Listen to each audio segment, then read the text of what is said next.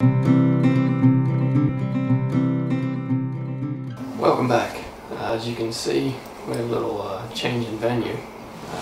Not by choice, but it is what it is. For this week's fly, we're going to do a little original pattern. This is the wasted white pearl.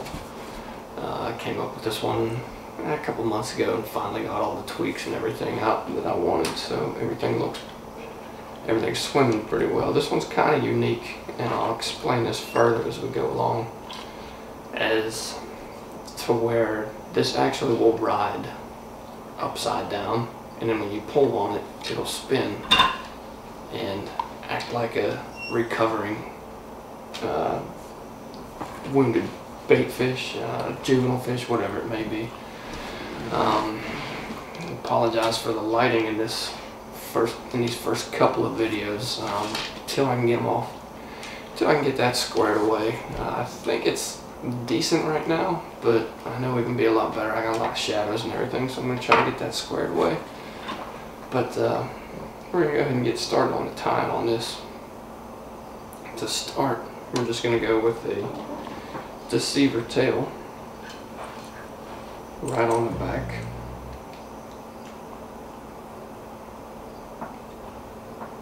And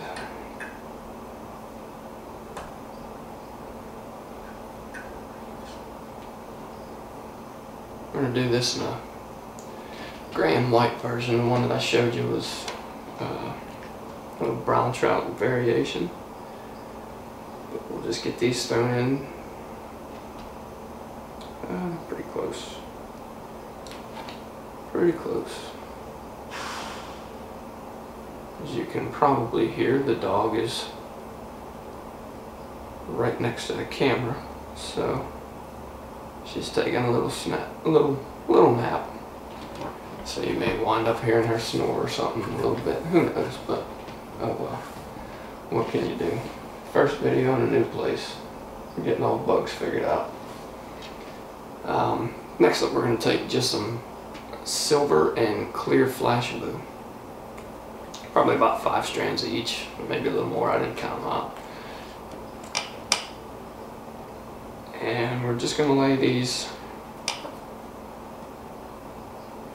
right about the same length of the tail, maybe slightly shorter. Hold them in just a little bit, and we'll run them on both sides. Oh, you got a tough life, don't you?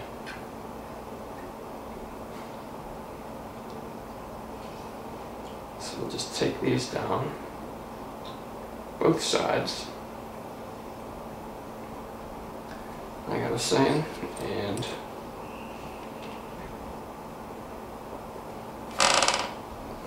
on these I need to zoom out just slightly here. I just checked the monitor. That should work right there. Yeah, that'll do. All out of sorts here. All out of sorts, but we'll get her squared away. Next up, we're going to tie in our wire. It's just Brassie size silver. And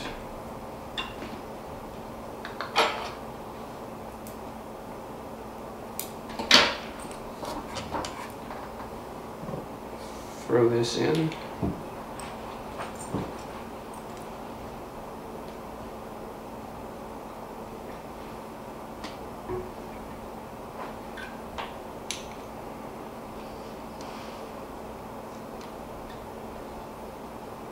And create our dubbing loop for our body.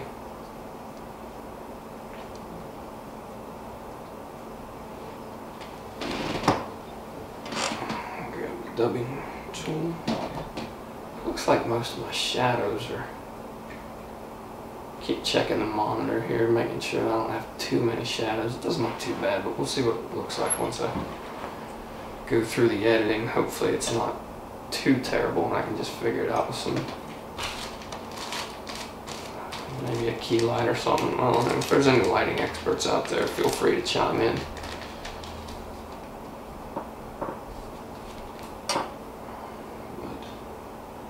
we're just going to take this ice dub UV pearl.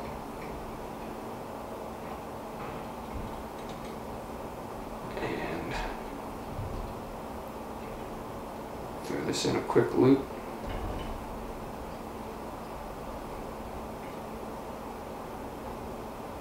Run this right to the front.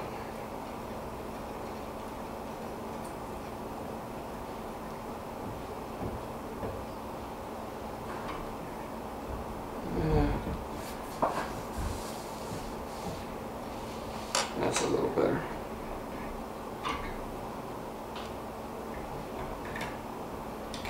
Go ahead and tie this off.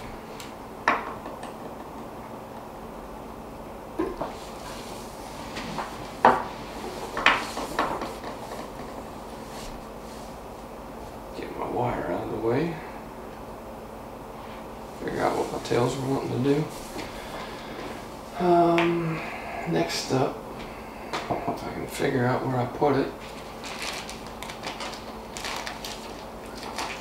Thought I had these set to the side, but I guess I didn't.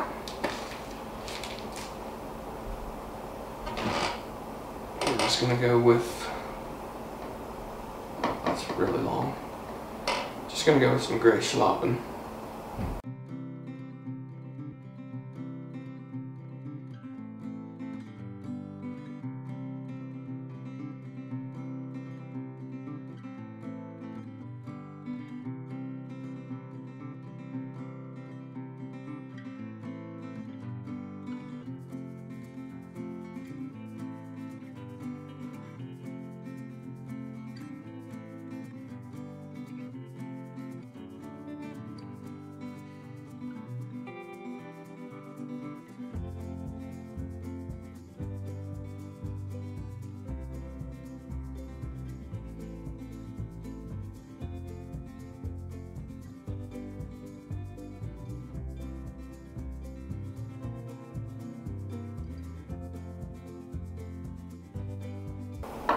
And what we're going to do next is just take a gray Overwing and we're going to set this right over top.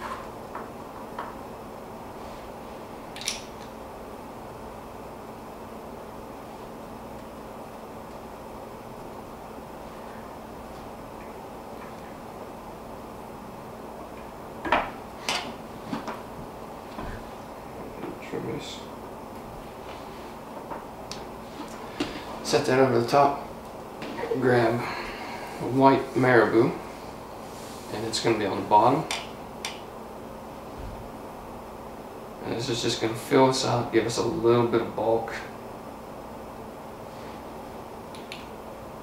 A little bit more motion in the water.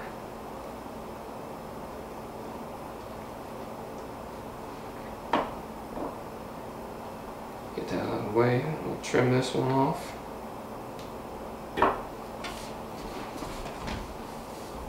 And there is your back portion of the fly.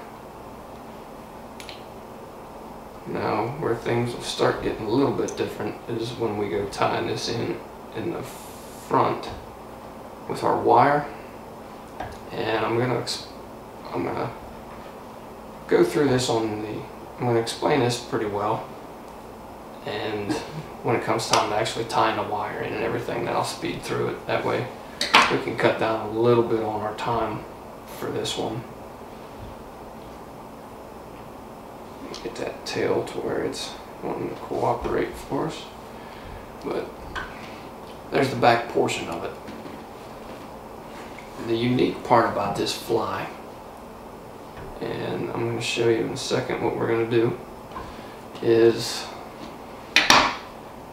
the front hook, we're going to bend it. We're going to take just and throw a little bend in the front, and it's not going to be a downward bend, we're going to be off to the side. So to do that, I mean, you could just take a regular Leatherman and probably bend this right now. But what we're going to do, we're just going to heat this up. Just take a regular old Bic and right about at the 1/3 point on the way back, just heat this up a little. It's going to make it a lot easier to bend.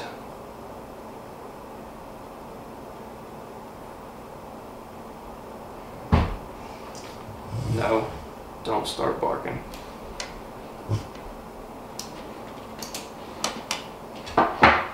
New place has her all mixed up too, but I'll take this out of the vise and see how well you guys can see this. But this is all I did right here. I just took a quick bend. I don't know if that's what, maybe 15-20 degrees, and I just bent it off to the side at the 1/3 point. So now we're going to go ahead and tie in the articulation wire, and this one we're not going to be able to speed through right off the bat because we do something a little bit different with this than we do on, or than I do, or most folks do on their articulated stuff. This one's going to be, it's going to have an offset, a 90-degree offset on the back hook. So this is how we tied it in. It's going to be tied in like this right here. And this is just imitating a wounded or injured fish is all this is. Now in order to do this, you're going to have to bring your wire from the side and loop it this way, and then your wire is going to go on the side of this hook. So instead of the typical wire where your loop's going like this, your loop is coming around it. So this is a critical part to this fly to get that 90-degree bend, or your 90-degree offset. So you want to make sure that you run this right down the center, or right down the center of the hook off to the side, and bring it right past where your barb starts to ascend. Where's my bead at? There, we got it. So you're going to take your bead now, and I can trim this up. Working with way too much. So you're going to take your bead and run this through here. And I'll speed through some of this stuff. Some of the stuff that really isn't all that important.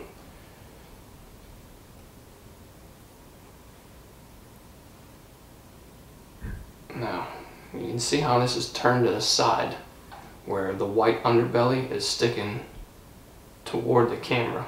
And you're just going to bring this right through here and bring your bead, or bring your wire back through your bead. And when you do this, same thing with the distance as before. You want the same amount of space between where your thread stops and your bead to the eye of the hook. But you bring this right down this opposite side. So not over top, not below, on the side. That way your loop will stay coming through it this way instead of going down over top and causing it to turn. This way we can keep our 90-degree offset. If you can see, right there's our hook pointing right at the camera instead of riding down. Now I would recommend taking like an eraser or something to keep you from running this hook through your finger, but I'm fresh out of erasers, so I'm probably gonna stab myself once or twice with it. We'll see.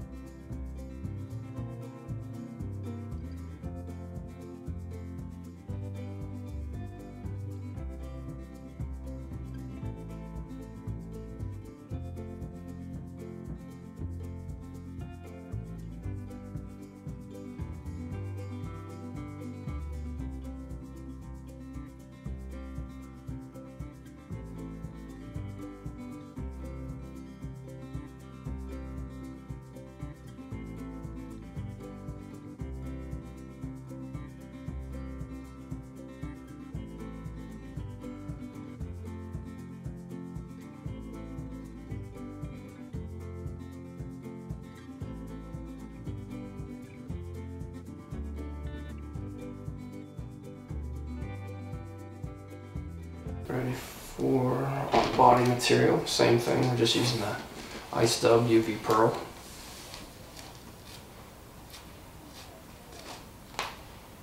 And I don't get too concerned about the taper on this. As long as it's in the ballpark, I'm usually pretty happy with it, because a lot of the body winds up getting covered up by the Marabou Overwings that we're going to use. So you just take this, spin it in your dubbing loop, throw a half hitch, and I think I got too much material, but that's alright. We can cut it off.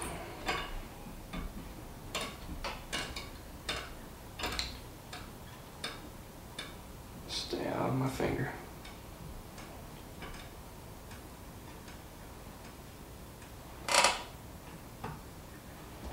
Now, it's just going to flop around.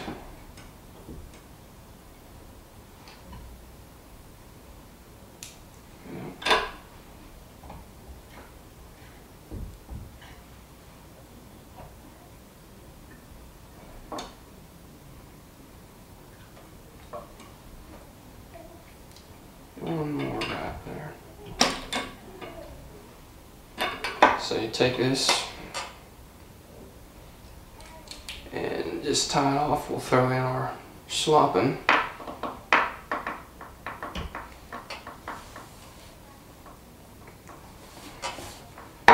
For our Hackle.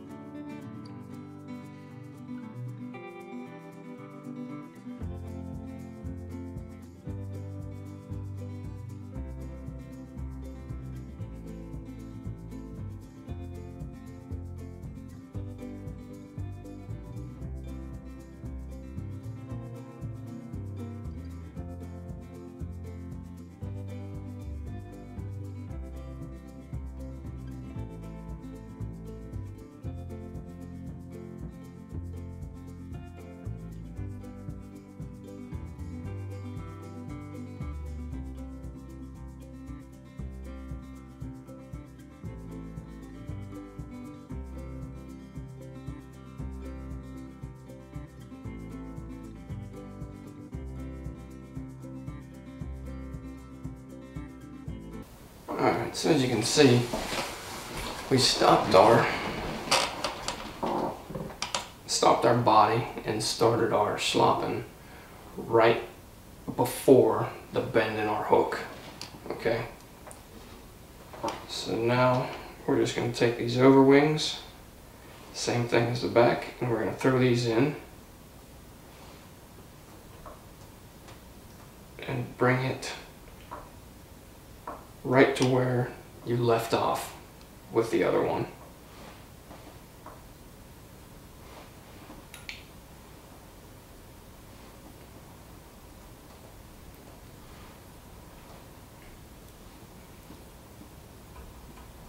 Go ahead and tie that off, and then a white for the underwing.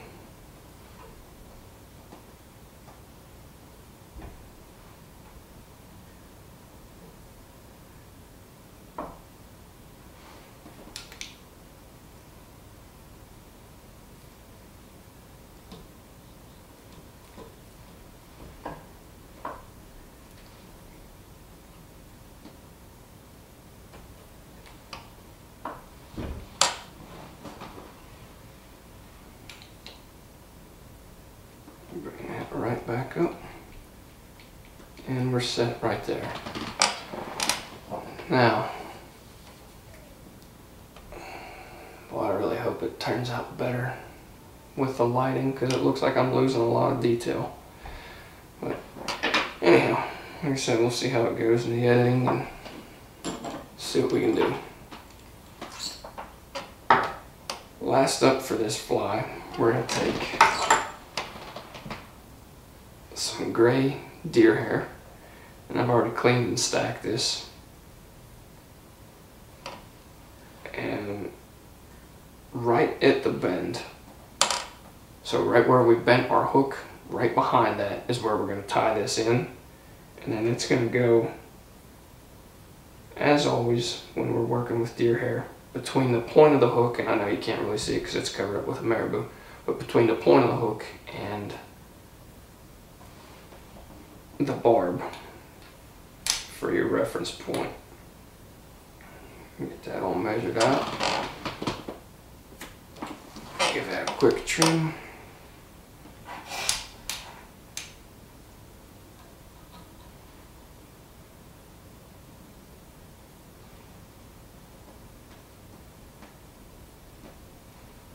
And there's your collar. Nice, good, sparse, or not sparse, but a nice, good, beefy collar. And then you can see this is where our bend's starting. Right there, right where that little excess is. This little portion right here, it looks like the head of an elk hair. That's where our bend is going. So we're right where we need to be. Now we're going to grab, and this is difficult here, tying this in, because you're not going to want to spin the hair, because we're going to go two tones. We're going to go gray on top and then white on the bottom.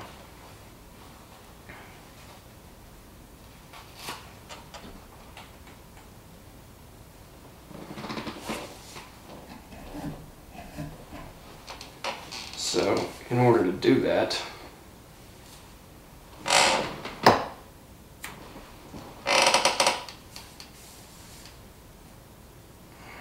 we're going to tie this in a little differently than we would on a dungeon or a cougar or something like that.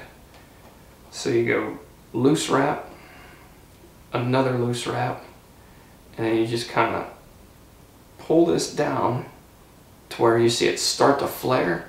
Now if I would pull tighter on this, it would spin the rest of the way around, but we don't want that. So you just pull it to where it starts to flare. You get that little half moon,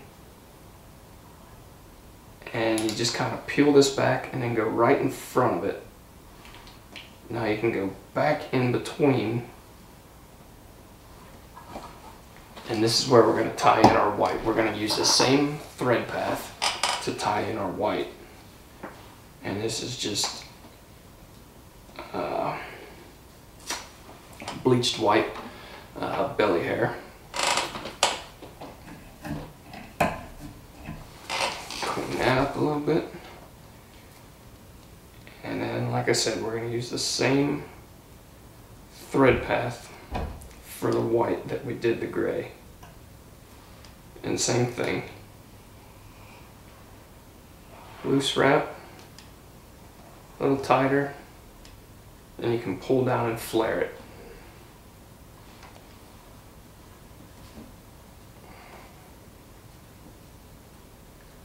Just kind of push this back with your fingers.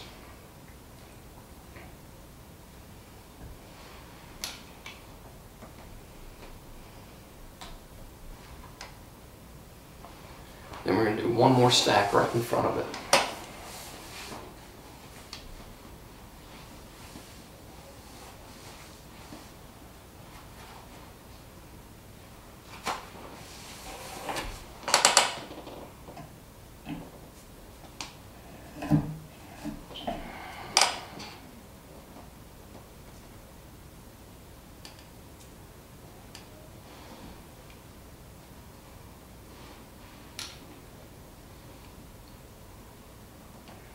One,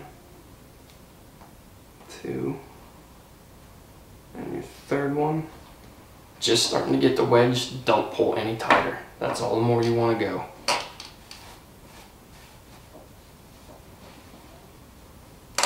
We're going to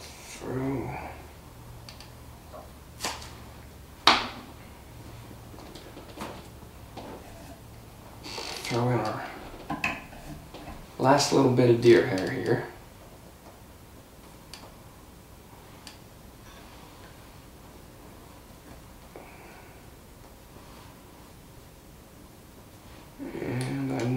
probably blocking the camera pretty good with my fingers, but I'm trying to make sure I get this without rushing the eye. So there you go. Just kind of peel all of this back. And then bring your thread right behind the eye.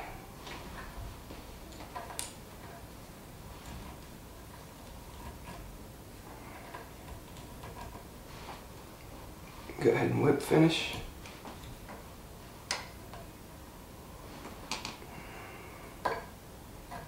Find my thread here without messing up the head of deer hair. Now, the other unique thing about this one is how it's trimmed. The way we trim this one is different from the Dungeons, the Cougars. I'm going to take the side that's bent and I'm going to cut it almost flush. So I'm not going to put any bend in the razor blade or anything. We're going to start with our top section and we're just going to go right over top here. See if we can find our eye. So we're going to find the eye of the hook, get a nice curve.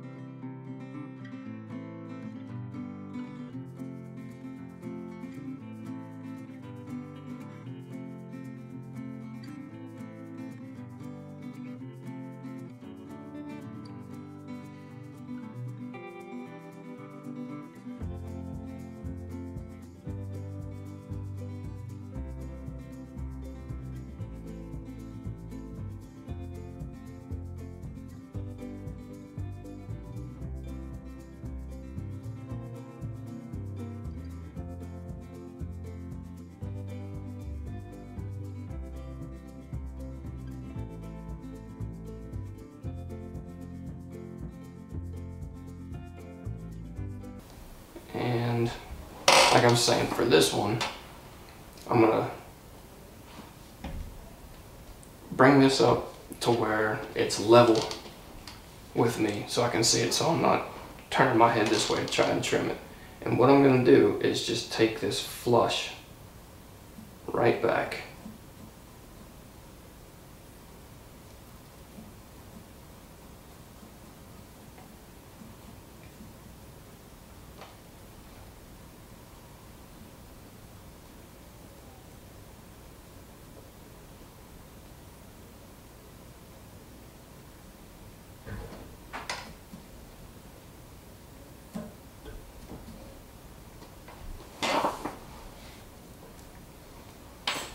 Now, I'll take this out of the vise and point this toward the camera. Hopefully the lighting's good enough to where you can see it. But this side's cut nice and flush. This side is still nice and rounded. So what this does is when you're pulling on this, and because we have it bent this way, it's going to dive down right like this. But like I said, when you take the tension off of it and you're no longer pulling on it, when it comes up to the surface, it has a tendency to float like this. So it's going to float upside down, and then you pull on it, it's going to dart down at that angle. And with this cut,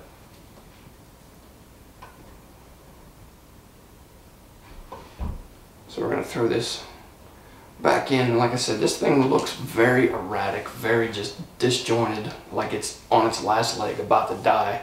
And then when you pull on it, it's like it's its last ditch effort to try and swim off, and it is very, very erratic in the water. Very fun to fish. You don't get a ton of strikes on it just because it's such a big fly, but the ones that you do are extremely aggressive. The last thing we're going to do on this is throw in just some, what are these, 7mm fire eyes.